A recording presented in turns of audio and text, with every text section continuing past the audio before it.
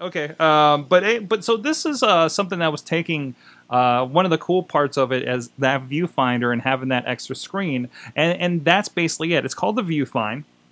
Like I said, it's on Kickstarter right now. It's got 16 hours ago. It's at $226,000 of its $50,000 goal, and it is a Google Glass sort of thing. It's definitely a little, I want to say, obviously bigger and clunkier.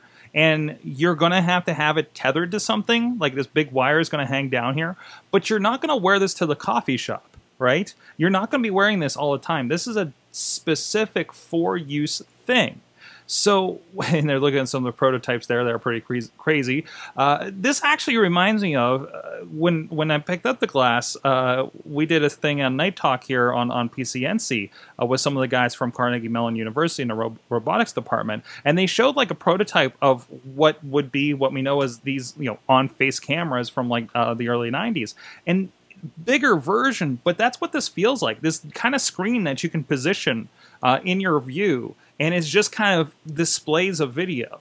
Now, this takes HDMI. So their argument is Google Glass is trying to be a cell phone on your face. But most of us are happy with the functionality that we're already carrying around with our iPhones, with our Google phones and everything. So as long as your device can do an HDMI out of any sort, it will input into this device, and now you have it in front of your face. So one of the samples that they get, I'll try to throw it up here on the video, but one of the samples that they give is,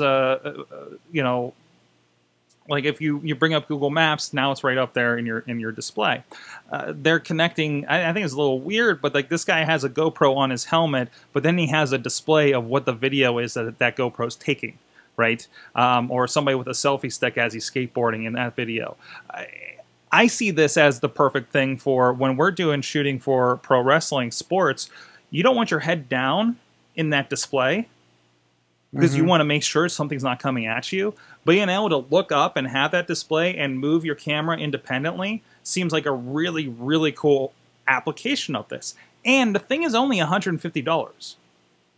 So in wearable wise, it's fairly affordable, and I don't know. I think it works really well. Here's the problem: you need to have glasses.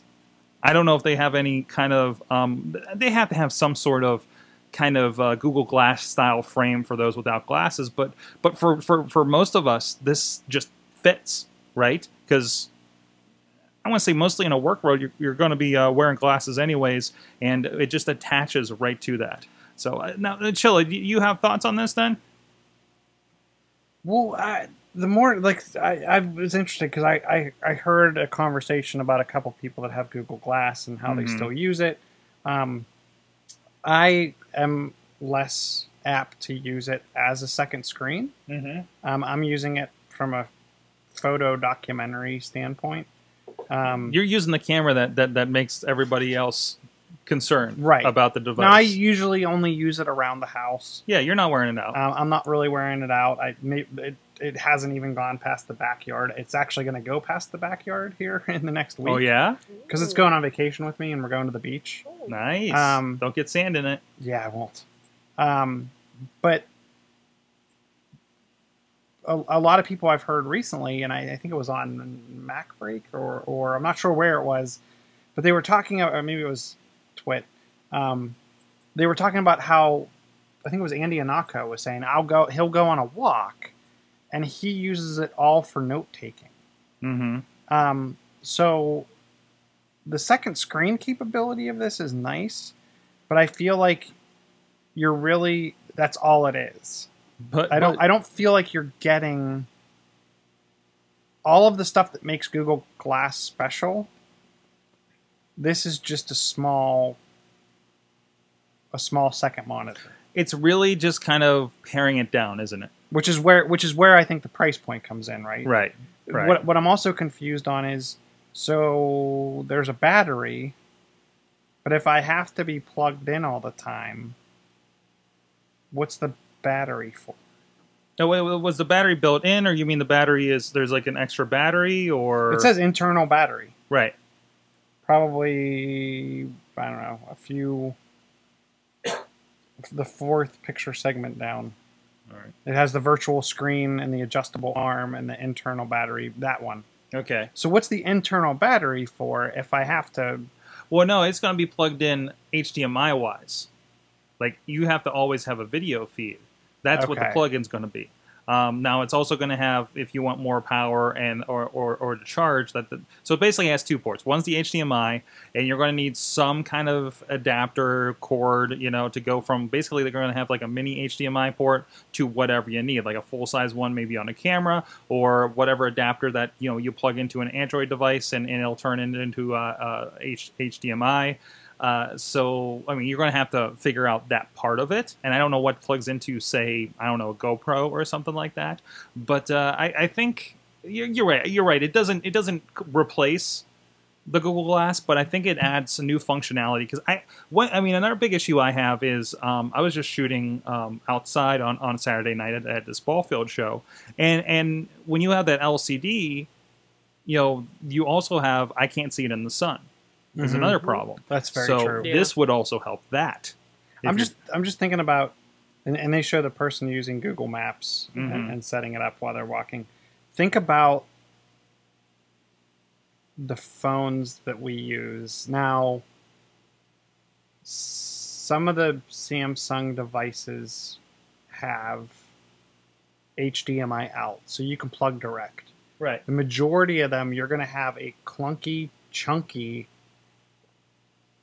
Lightning or USB to full-size HDMI to convert full-size HDMI to micro to then plug this thing in. Right. I think it's going to be great when you're stationary or when you're, like, you're at your desk right now. Right. Or you're standing still. Walking around doing directions probably doesn't make sense. Yeah, too much sense. The drone thing looks really, really cool. Because you can be looking down at your device, controlling it, as well as seeing it while you're looking down. The GoPro thing I think is great because GoPros typically don't, a lot of the GoPros don't typically have a viewfinder on them. Right. And the viewfinders typically never somewhere where you're going to actually be able to look at it. Right. While you're filming, so I think it's brilliant for that. I'm just not sold on the application. Like, if you look at like the video of the drone pilot, the contraption he has and the way this is hooked up, and yeah, he's got a pretty hefty controller and I'm guessing this the display is actually probably going to his phone, and the phone is actually connecting to his Scroll down more. Okay. Keep scrolling. Scroll down a little more, a little more. Oh, that one right there. Rewind. That's his video. Yeah, rewind that one to the beginning. Okay. So he's got like a little cell phone on an arm that's like on, you know. But go to the first frame of that video. First frame? Okay. Oh, yeah. Look at that. Look at that thing. That's crazy. It's huge. Yeah. And it looks like he has an iPad mini. Yeah. Wired into a controller. Wired into like a PlayStation 2 controller. And then he has like 3 cords coming out of the headset. It's just a lot. It seems bulky. I don't think you're going to be lugging that around a lot of places. But if you're doing this kind of like drone videography, this is a very specialized thing.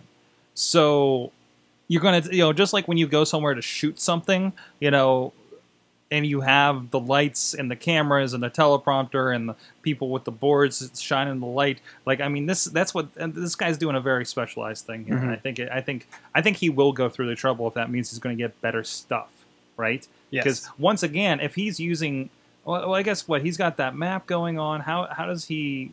I don't know. I didn't watch the video in advance, but the videos outputting from that app, you know, again, LCDs in the sun, it's hard to tell.